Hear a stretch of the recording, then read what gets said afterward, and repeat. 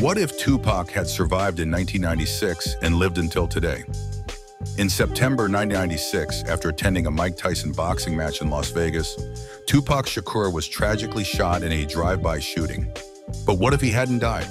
What if Tupac had survived the attack and lived on? In this video, we'll explore an alternative history where Tupac not only lived, but thrived, shaping music, culture, and society up until today. Chapter 1. A surviving warrior. After surviving the shooting, Tupac faced a critical legal situation.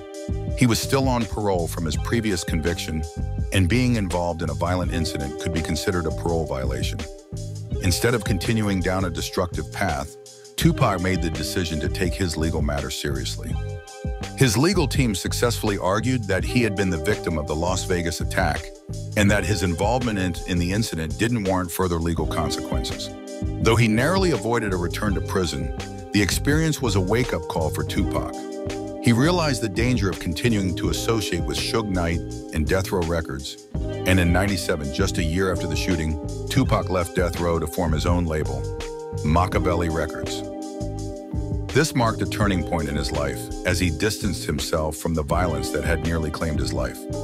Leaving Death Row and surviving the shooting led Tupac to reconsider his relationships with his rivals, particularly his feud with the notorious B.I.G., Biggie Smalls. At that time, their rivalry was one of the most infamous in hip-hop history. However, in this alternate scenario, Tupac wanted to move past the feud and take a more positive, constructive path. In 1997, Tupac extended an olive branch to Biggie. The two artists met privately to resolve their differences and end the tension that had captivated the hip-hop world. Tupac, having survived a life-threatening experience, realized it was time to move beyond the violence and diss tracks that had defined their rivalry. During their meeting, both Tupac and Biggie acknowledged that misunderstandings and media exaggeration had fueled their conflict. Their reconciliation became a major turning point in the hip-hop community. The notorious East Coast versus West Coast feud began to subside as a result of this peace. Tupac and Biggie, now reconciled, emerged as two respected giants of the industry.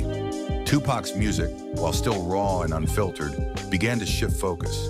His 1998 album, Resurrection, addressed police brutality, systemic racism, and the struggles of Black America, reflecting his new perspective after narrowly escaping death and potential incarceration. Chapter 2. Tupac in the New Millennium. As the 2000s rolled in, Tupac was more than just a rapper. He had become an activist and a respected figure in Hollywood, collaborating with directors like Spike Lee, producing films that reflected the challenges faced by the Black community. His earlier roles in Juice and Poetic Justice were just the beginning. By the early 2000s, Tupac was using film as another platform to speak out on racial injustice and inequality. In music, Tupac continued to work with some of the biggest names.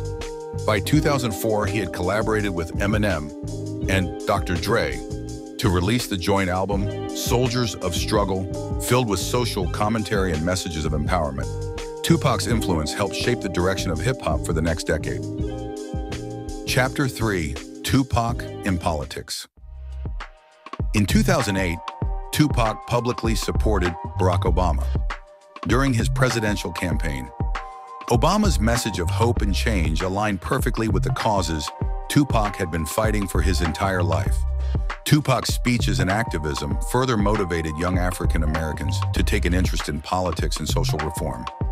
By the 2010s, Tupac was not just a voice in music, but an activist for broader issues. He collaborated with artists like Kanye West, Kendrick Lamar, participating in tours like Watch the Throne, where he used his platform to address social injustice. Tupac's influence reached new heights when he began considering entering politics himself. In the aftermath of Donald Trump's election in 2016, Tupac intensified his fight against racism and inequality, becoming a vocal critic of the administration. He even began working on a documentary series called Revolution in America, focusing on the history of systemic racism and the Black experience in the U.S.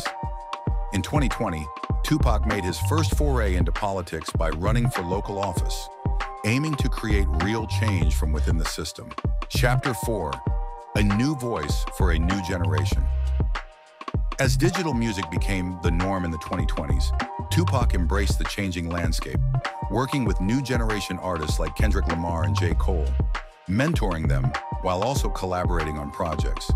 Tupac became the bridge between the old-school legends and the new wave of socially conscious rappers. By 2024, Tupac was 53 years old and still making music. His songs had evolved from their early street-focused themes to deep, reflective explorations of politics, inequality, and the struggles of the marginalized. His influence extended beyond music, with his activism and guidance shaping the careers of many younger artists. Chapter 5: The Legacy of a Living Legend. Tupac's survival in 1996 allowed him to become not just an iconic rapper, but a leader for social change.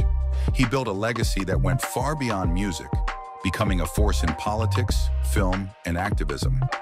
His thug life philosophy evolved into a movement, a way of life that represented the fight against poverty, injustice, and inequality.